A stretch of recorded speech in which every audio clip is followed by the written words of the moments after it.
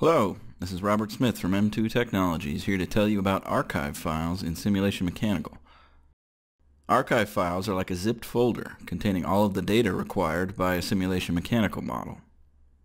When opening a Sim Mechanical model, you go for the .fem file. That's kind of like the entry point for the model, but the real meat of the model is contained in the nearby subfolder. So if you want to send this model to another user, or maybe tech support, or maybe you just want to save a copy of the entire model in its current state before making further changes, it's not enough just to grab the FEM file. To ensure you get everything you need, use the Archive tool. Here you see a completed model with results. To create an archive file, find the Archive command in the Application menu. Here you'll see several options. You could create an archive, which we'll look at in a second. Retrieve opens an existing archive. Manage Existing allows you to add, remove, or update files in an existing archive. And Delete does just what it says. You can also just delete the archive right in Windows Explorer, by the way.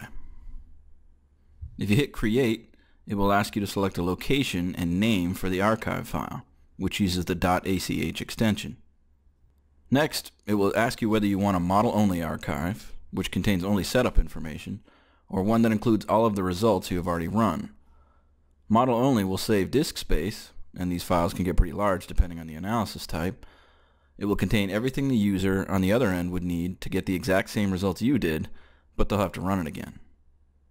Make your selection and hit OK, and it will begin the process of compressing the FEM and the contents of its related subfolders. OK, archive successfully created. Let's take a look at what it made. This is the archive file. The original model was just under 6 gigs. And the archive file, model only in this case, is only 367 meg. In order to open an archive file, go to the Application menu, Archive, Retrieve. Select the archive file and hit Open. It's going to ask you to select where you want to unpack it.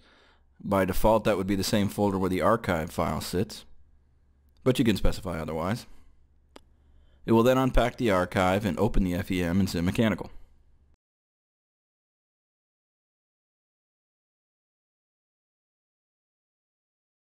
Alternatively, you just use the Open command to unpack your archive.